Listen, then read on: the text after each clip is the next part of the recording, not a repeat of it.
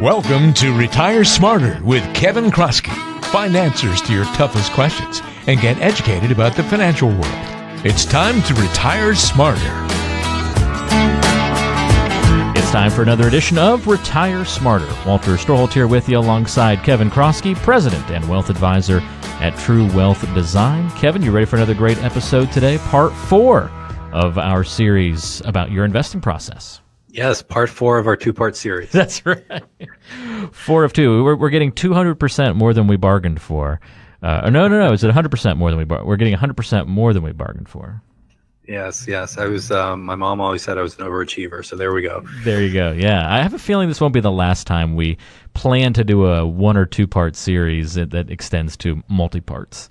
Yeah, the quick aside, I just realized that I've been doing the podcast now for more than a year. I think about 13 months or so. I don't know what episode we're up to, but we're also up to about 1,000 listeners, 1,000 downloads per month. So frankly, if you would have asked me if I would have expected 1,000 downloads a month, people tuning in a year later, my answer would have definitely been no. So it's nice to see that we've gotten some good compliments and good feedback, and definitely have had some clients say that it's been a nice way for them to learn and just learn more about things on their own terms, when they want to. And we've had a lot of people reach out to us as well that aren't clients and said that they found this pretty insightful and asked for our help. So it's been good. It's been a good year, Walter. I definitely feel smarter after every show we record. So I think the name you picked for the program certainly is apt. And a little aside to that, you are at episode number 30. This is 30 today. So it's a mini milestone, if you will. I was saving the big party for episode 50, but we can throw a mini hooray for episode 30 today. Sounds good. I actually meant to celebrate. That's along the way. I actually meant to celebrate 25, but then we got busy and forgot that we were recording 25, so I didn't mention it when we got there. But that's right. Well, it's going to be a good final part 4 of this conversation, where we've been learning a lot about your investing process and evaluating different ways that these plans and investments and your philosophy into all of these things come together and how it differs from person to person. So, what's our aim here in the final part 4 of this conversation? Sure. So again, let me restate rule number 1, because I don't want to lose sight of this. But your financial plan, your retirement plan, is the objective of your investment plan. So if you don't have that, don't pass go. Don't just start trying to throw a dart at the dartboard. That is kind of rule number 1. But then in the prior series episodes, we went ahead and we talked about the investing process, what that looks like. What is not only an investment process like, but what should it constitute? And we really talked about, I would say, the asset allocation. So asset allocation is not stock picking. It's really kind of combining, whether it's stocks, bonds, real estate, cash, growth stocks, value stocks, big stocks, small stocks, domestic, international, and all kinds of different bonds as well, into, your beautiful looking pie chart that is tied back specifically to your own financial plan and the return that you need from your investments to make your plan work, as well as considering the capacity for risk that you can afford to take now that you've turned off the paycheck spigot and are heading into retirement or close to it. But largely what we spoke about was that asset allocation. And for the reason being is I referenced in the last episode studies that have shown that asset allocation is going to explain more than 90% of the return that you're going to get from your investments. When you look at stock picking, that is one of those variables, but it is actually a negative contributor to your net returns from your investment portfolio. And I said that, the ingredients that you pick, the underlying funds, are important. Certainly you want to have good ingredients, organic, non-GMO, all these kind of, words that you hear when you walk into Whole Foods or Whole Paycheck or whatever it's called. And I want to put some good ingredients in your body. You want the same thing going into your investment portfolio, but the recipe, somewhat counterintuitive to a lot of people, does in fact explain more and matters more than the ingredients, but both are certainly important. So while we focus most of our time on the recipe, on the asset allocation, in this final episode, I figured we'd talk a little bit about the ingredients. Okay. I always like talking about the ingredients. I mean, it's fun seeing the finished product, but sometimes the ingredients are just as much fun to sample and taste. I like your subtle dig there at Whole Paycheck. That was good. Yes. Yeah, so what we're going to talk about when we think about these ingredients, I'm not going to get in and start talking about specific mutual funds and these are the funds that are on our recommended list or anything like that.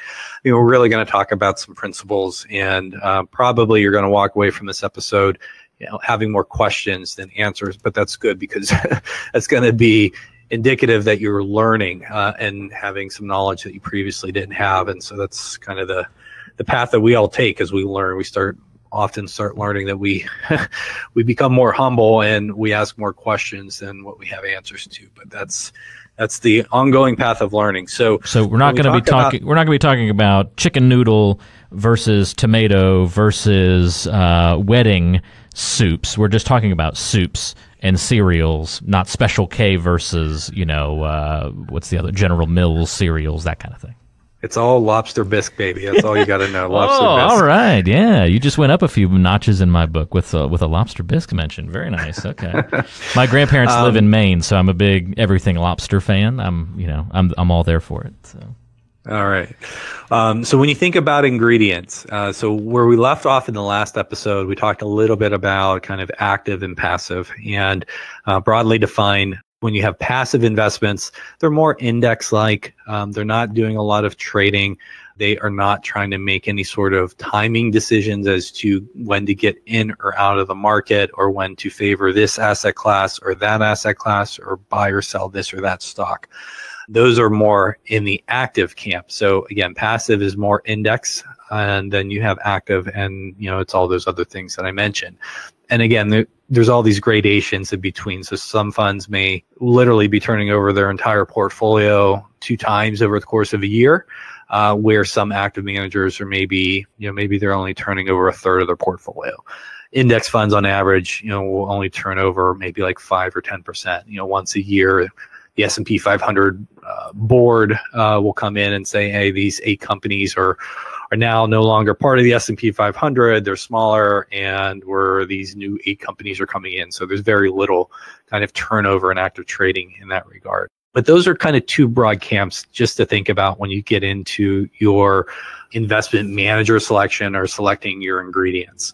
And when historically, before indexing really became more popular, there was this kind of belief out there, and it's still there, and a lot of people frankly still have it, but it was like, well, why do I just want to go ahead and do something that's going to be average? I mean, heck, we're Americans, right? Americans aren't average. I mean, stick out our chest and like thump it a couple times here, but that's just not us. And so why would I want average investments? I want above average investments. Heck, I'm going to pick great investments. And I remember when I was going through grad school and learning about the research about active and passive investing, I had this one, testosterone levels were a lot higher back in early 20s, and probably a bigger ego and more confidence, and certainly less humble. I'm like, well, I'm smarter than the average bear. I'll be able to go ahead and pick some of these better investments and make smarter decisions, and I'm certainly above average.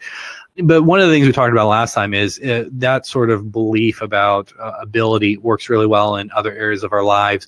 In sports, the Cleveland Browns pick up a free agent, from the New York Giants, Odell Beckham Jr. He's a great wide receiver in New York. He's a great wide receiver in Cleveland so far after a couple games, and his off the field personality problems also persisted, but it also works in work. You are in charge of hiring, and you are looking to fill a position, and you say it's a sales professional and they have a demonstrated track record of success at their prior positions. You hire them, you believe their performance is going to persist in the new role in your company.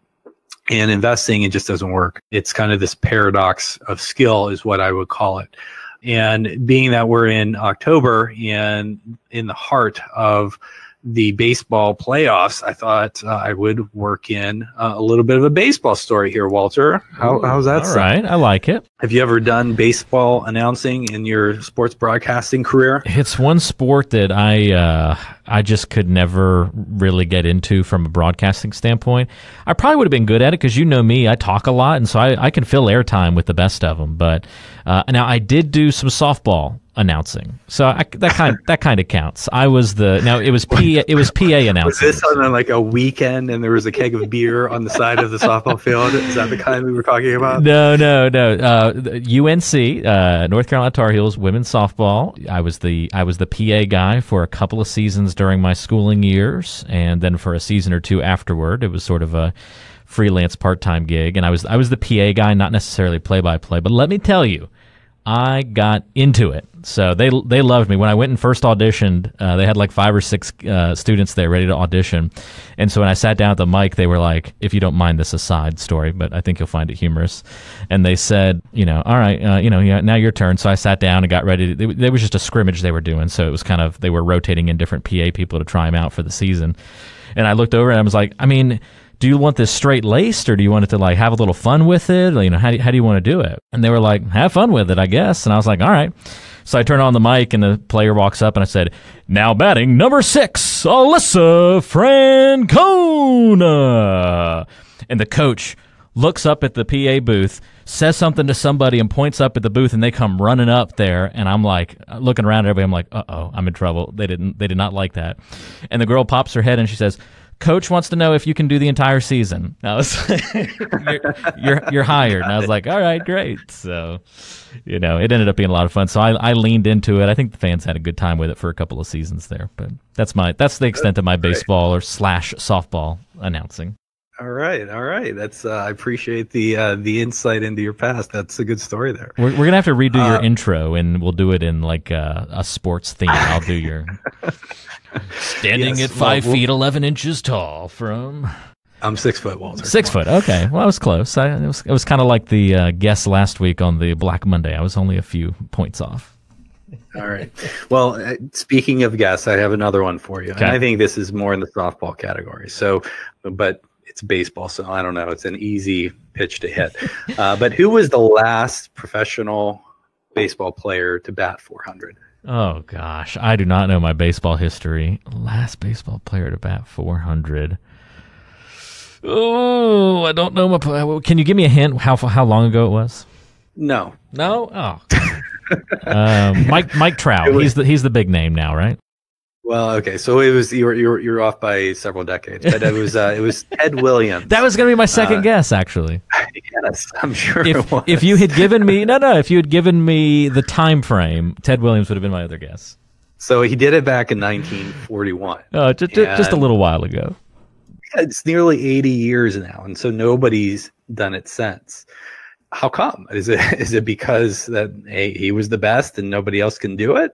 I don't think he was the best ever, right? I mean, certainly very good, but somebody's got the capacity to do it again, I would think.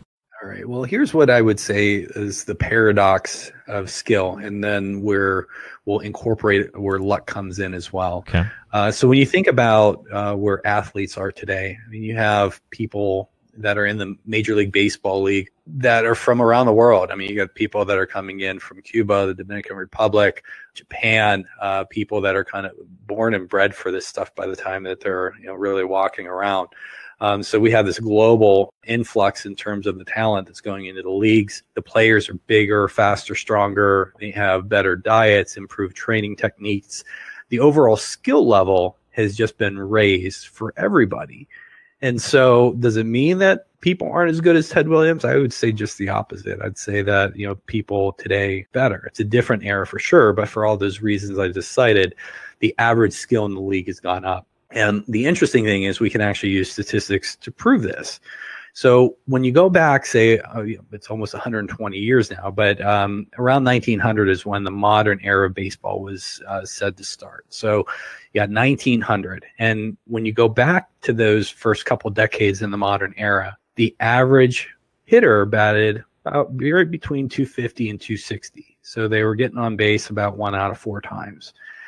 And during those first couple decades, there were 400 hitters about a handful of times. So people were, getting up there, and Ted Williams was kind of the last one in 1941.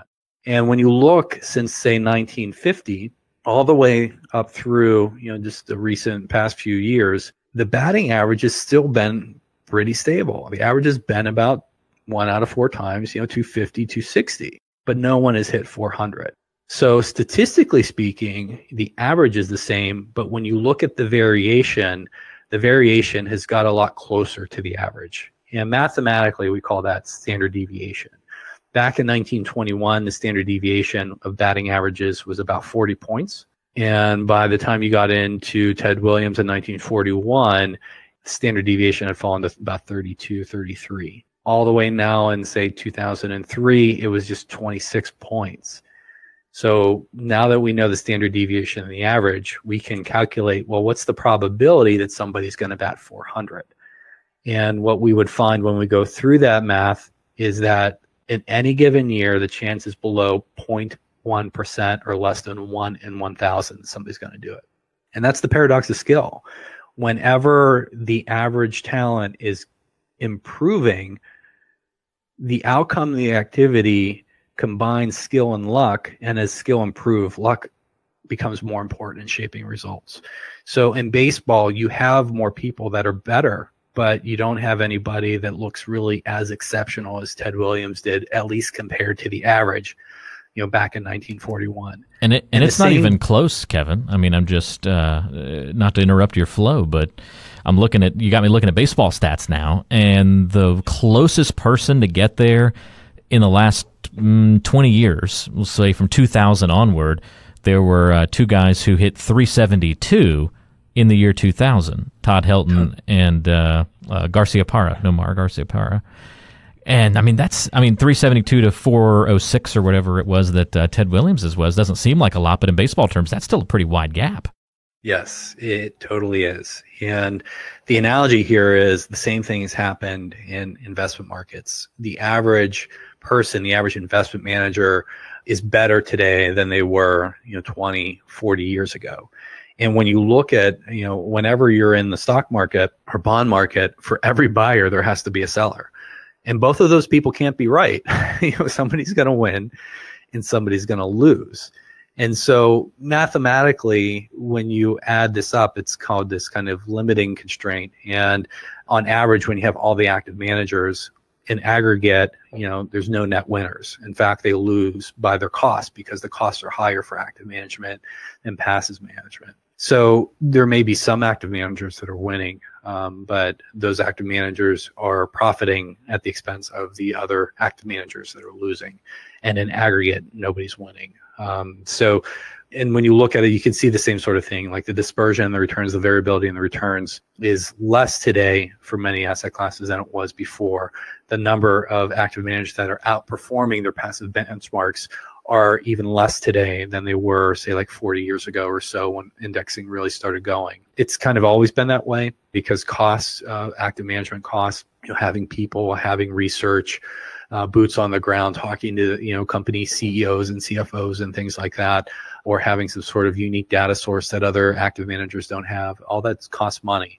And I always like to joke and say whenever I go to the investment conferences and I look around and see the people and how they're dressed, I can usually tell the active managers from the passive managers because the active managers have the more expensive suits on and the better shoes. It's just the way that it works. But that's what the paradox of skill says. As the skill gets better, if you do have somebody that is an outperformer, generally it's more attributable to luck than to their skill. And it's just like, I used to do this when I would do some educational classes. I would pass around a coin. Everybody in the room would have a coin.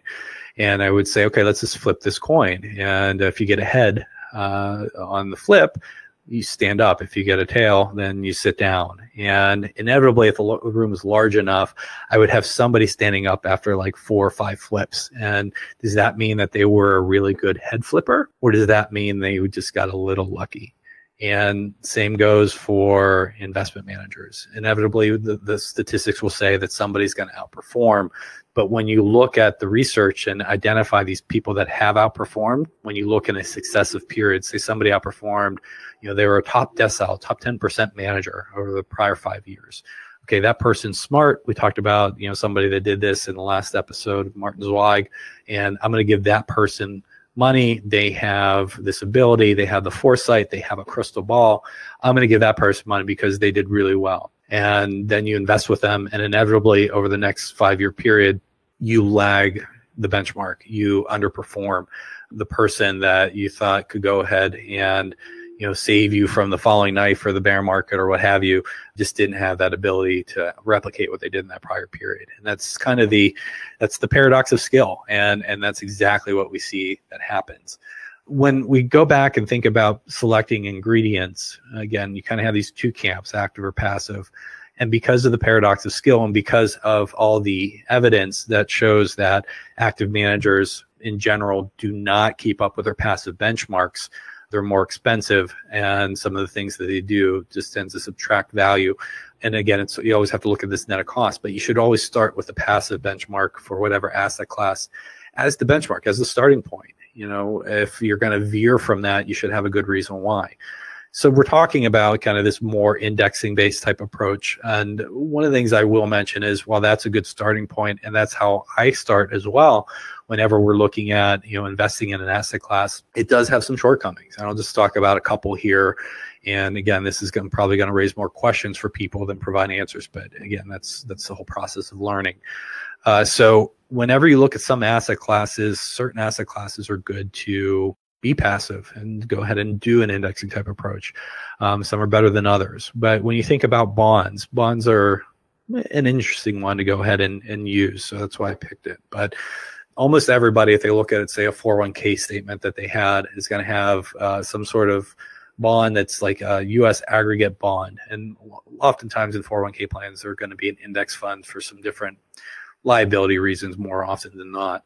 But when you think about what happens within the index, within a bond index, it's Barclays U.S. Aggregate Bond Index. And it's really changed over the last 10 years or so. But if you have, whether it's the U.S. government or, say, a corporation that's issuing debt, the more debt they issue, the more it's going to be represented in this index. Now, let me ask you a question, Walter. If you're a bank and if you're lending money and you have a borrower, you have some company that keeps borrowing more and more and more and more, and are you going to be maybe raising an eyebrow compared to a company that's not borrowing nearly as much? Which one really poses more risk? Well, the borrowers that keep piling up how much we get owed are compiling the risk. Unless they're being good about paying it all back, then I'm okay with them getting more and more. Yeah, it sounds good. But as you have more leverage, and I know I kind of answered the question in my tonality in asking it, but that as somebody borrows more money, all else being equal, they're going to have more leverage and they're going to have more risk. And these bond indices, basically, it's literally by total debt outstanding. So as you have a company that is issuing more debt, that company is going to be more represented in that index. Over the last 10 years since the great financial crisis, 2008, 2009, the U.S. government issued a ton of debt, really kind of ballooned their balance sheet. So what's changed over the last 10 years is this U.S. aggregate bond index. The government bonds are much, much more represented than in the prior 10-year period. And not only that, but the duration of the bonds are basically kind of, think of like the average maturity has gotten a lot longer. So when you look at the index composition, the underlying composition has really changed quite significantly over the last 10 years. And then when you actually saying, let's go pick one of these lowest cost index funds within that category, I just looked one up from Vanguard before I jumped on the call today. And you look over the last 10 years, and literally it's about the most inexpensive option in the category. And costs do matter. I'm always one to favor lower cost investments. But it's been kind of middle of the road for the intermediate bond category. It's been literally in the 50th percentile over the last 10 years. So, half of the funds in that category have done better than it, and half of it have done less, even though it's literally like the lowest cost option in the entire category. And that's, I would say, is largely because it's had to go ahead and follow the general market for bonds, and it's had to own more of these lower yielding, longer duration bonds, namely government bonds. And so the underlying composition, it's followed those changes, and it hasn't done nearly as well as the category in general. Kevin, great points so far. I find the illustrations always helpful. Do you have any other examples of asset classes where this passive nature becomes a problem? Sure. I can think of a couple off my head. I don't have the numbers like I did for the bond index, but Vanguard has another very inexpensive option for emerging markets. So these are, Brazil, Russia, India, China, all these kind of burgeoning economies that maybe aren't as well developed as, say, the U.S. or Canada or Japan or Europe or what have you. And that one too, again, don't quote me here, but it's probably right around that 50th percentile as well, even though it's like literally the lowest cost option, an index option within the emerging market category. Another one, a couple more actually. So bank loans. Bank loans are basically first position securities, so they're kind of top tier. They're going to get paid first before anybody else does if a company went out of business, if you will. But when you look within, say, bank loans, which have been fairly attractive over the last several years, they're kind of short duration. They have a fairly high yield. They've performed pretty well. But if you look at some passive options within that asset class, again, I'm kind of going from memory here, but you're probably going to find that the passive option is going to only have bested maybe 20 or 30% of the funds in the category. So the active managers have about 70 or 80% of the active managers have bested the index. So that's another one. Also, you have something called preferred stock. These are another type of security that banks or other financial institutions typically issue. If you look within that asset class, the passive options inevitably underperform the average active manager. So it kind of depends. If you're looking at large U.S. stocks, an indexing option is going to be pretty good. If you look at bonds, particularly aggregate bonds, because the underlying composition of the index has changed significantly, so you're kind of exposing yourself to different risks that you may or may not want to be exposed to. Or I gave the emerging markets or bank loans. These are all different investment asset classes where indexing may not necessarily work as well. So having a passive approach, having a low-cost passive approach as the starting point, I say is always a good starting point. And me personally, I always want to see evidence to the contrary why I should veer from that starting point. But I've at least rattled off a few that gives you some good examples of where you can probably do a little bit better by having a smart approach than just going for the pure low-cost indexing option. So a great 4-part series going through all of these different little nuances of the investing process. And it's a lot to absorb, Kevin. If somebody's listened to these episodes, what do you want to be sort of the main takeaway to walk away from kind of all this information about different types of investing and the science that goes in behind it and some of the great examples that you've laid out for us? Yeah, so go back to rule number one, your financial plan. I know we haven't really talked about financial planning through this series. We've talked about it a lot. The Retire Smarter podcast is about that.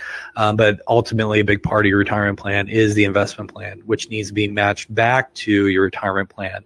I can't emphasize the importance of that enough. If somebody walks into my office and asks for investment help and we don't have a financial plan done, I'm like, well, again, it's kind of blindly throwing darts at the dartboard and hoping you're going to hit it. 9 times out of 10, it just doesn't make sense. So that's rule number one. Rule number two, of course, is see rule number one. But as you get beyond that and that bad joke that I just made, it's really about a process. It's not some man behind the mask or, kind of a woman behind the curtain that's just kind of haphazardly picking things because they heard a good idea at an investment conference or they read Money Magazine or something like that. Again, what we always default to, because we don't have a crystal ball and we don't believe anybody has a crystal ball, is science. And that's what we've talked about. We've talked about the process. We've talked about asset allocation or the recipe, which matters more than the ingredients or the underlying funds that you're picking, which are also important. But that's what we talked about. And so if you don't have a process, if you're not sure if you have a good process, if you're not sure if you have a good allocation, a good recipe, if you're not sure if you have good ingredients, if you're just kind of haphazardly picking things, or you're not sure if your advisor is haphazardly picking things, we'd be happy to talk with you and give you a second opinion and take a look at that. But again, if you come into our office and you're asking for that, question number one is, well, what's your financial plan going to look like? And literally, if we don't have a good plan, then there's no way that we or anybody else like us can really go ahead and have a really effective investment plan for you unless it's kind of blindly hitting that bullseye. Well, if you need help with, again, the full plan, don't come just looking for that one particular element. I know we spent 4 podcasts on it, but this is just one piece of that greater puzzle, and we got into a good bit of depth into that side, but we can't ignore all of those other pieces as well. And if you want to talk to Kevin about all of those things and go over your own plan and work with an experienced financial advisor on the True Wealth team, you can do that by going to truewealthdesign.com. Click the Are We Right For You button to schedule a 15-minute introductory call. That's truewealthdesign.com. Or you can call directly if you prefer, 855-TWD-PLAN.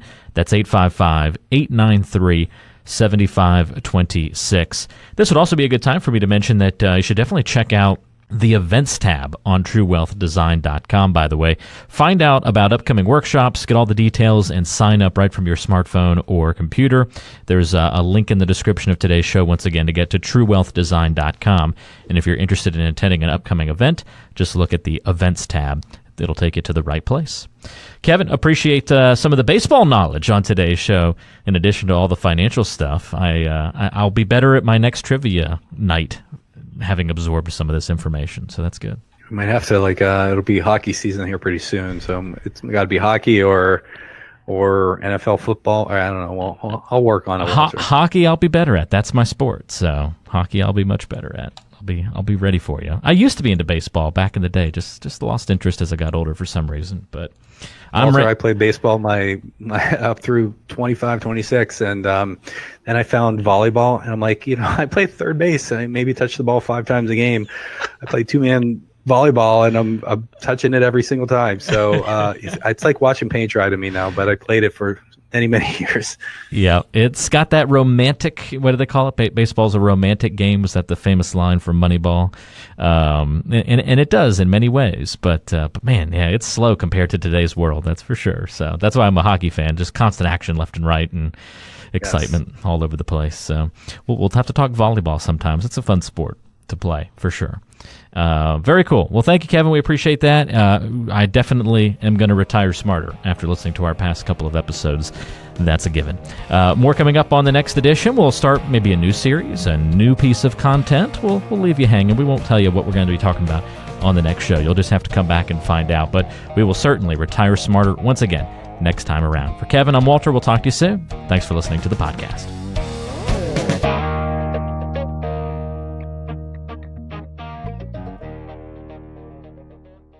Information provided is for informational purposes only and does not constitute investment, tax, or legal advice. Information is obtained from sources that are deemed to be reliable, but their accurateness and completeness cannot be guaranteed. All performance reference is historical and not an indication of future results. Benchmark indices are hypothetical and do not include any investment fees.